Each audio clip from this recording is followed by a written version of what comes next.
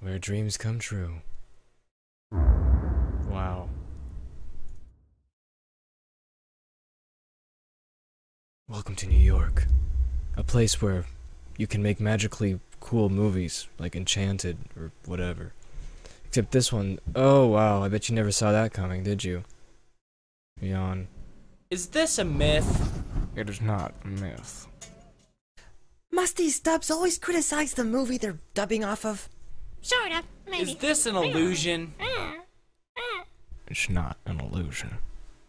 I bet you never knew how we did this. Oh, look how impressive. The computer does all the work. Is this now. my imagination? It is not your imagination. Couldn't resist. Ah! Not the beast! Ah! Oh, wait, these are bugs. They're okay. They're not beasts.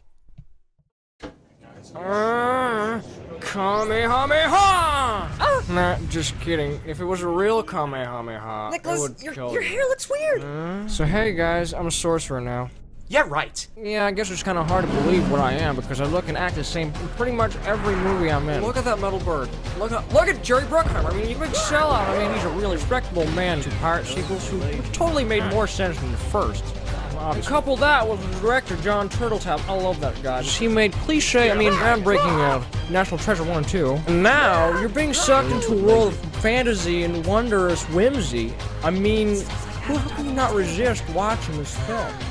It totally looks awesome, and I has me in it. You look stupid though. Oh, shut up, okay? So I wasn't cast as Gandalf, but I was too awesome for it. Yeah, Sorcerers, they took that title from Fantasia, man. I hope the next one's called Rite of Spring. And just like Prince of Persia, this is gonna be a mega smash original movie.